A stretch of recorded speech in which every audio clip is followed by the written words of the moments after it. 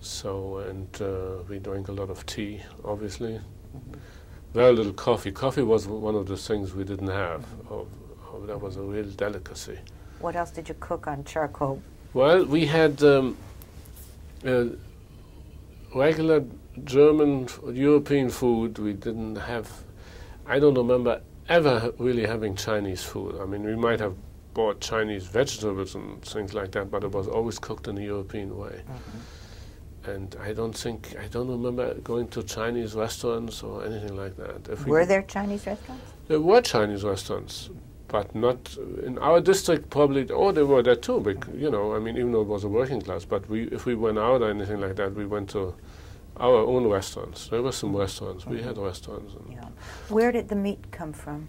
I presume when you say German food, yeah, well, the meat was also sort of hard to come by, but I guess from there, I mean, you know, everything was available if you had money. What kind of meat? Well, certainly pork, but you know, depending how religious you were. But I think they had beef also, but it was expensive. You know. What other kind of foods did you eat? Well, we ate rice. We ate a lot of rice, obviously, and vegetables and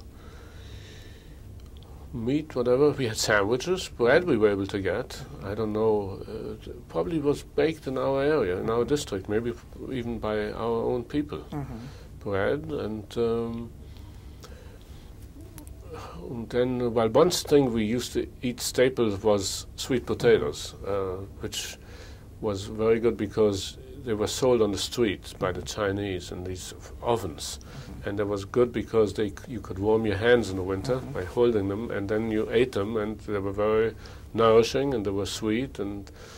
But we ate them so much that I haven't been able to eat them since then, until very recently. Yeah.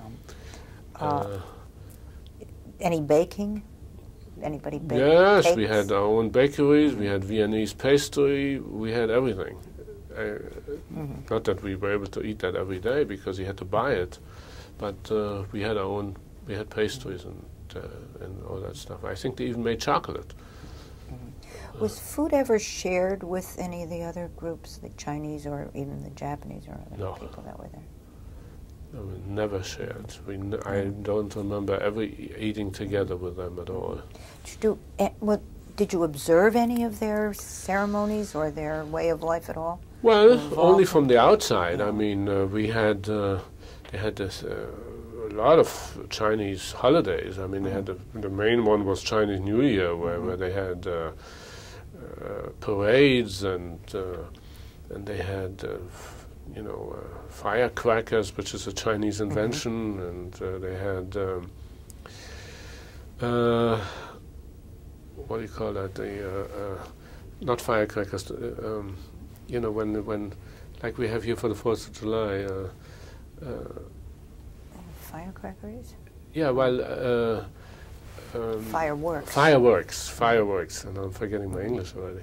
Fireworks, that's also a Chinese invention. They were very big in that, and so they had that, and they had a lot of festivals, and then I remember the Chinese funerals, where they also had like actually like a march or parade, where they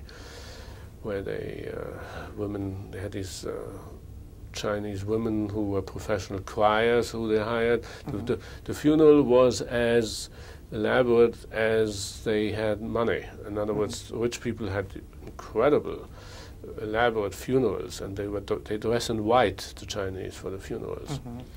And they had artificial food and artificial money and artificial clothes and artificial furniture, all made out of paper and paper mache, which they then burned so that they would have that in their afterlife. And we certainly saw those things all the time, these funerals and weddings also.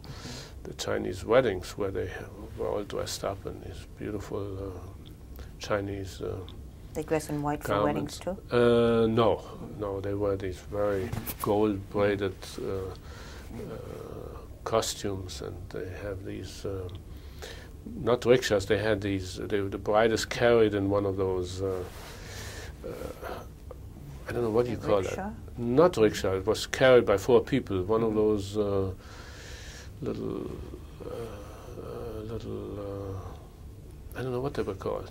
But, you remember. Yeah, and you know, the bride, that was a very beautiful ceremony also. How did you get to observe these things? On the street. On the street. All these things were on the street. You know, we saw the Chinese weddings even in our lanes where we lived, and even maybe in the houses from the outside. You know, now the Chinese people in our area were very poor, much poorer than we were. I mean, a lot of them were starving, and it was terrible. I mean, the Chinese, when they didn't have any money, they had babies, they left them on the street in mats to die, and then the next morning they were taken away. They were much worse off than we were.